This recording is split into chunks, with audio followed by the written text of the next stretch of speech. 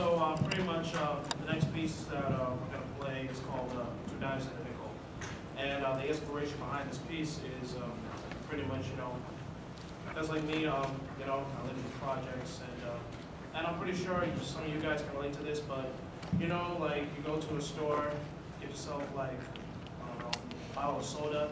It costs like $1.25, and you get the dollar bill, but you just keep looking into your pockets, see if you have a quarter.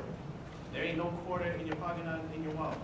So the next thing you resort to, what's the next thing that adds up to 25 cents, and you don't have to count too much of your coins? Well, pretty much 2 dimes and a nickel. Yeah, that's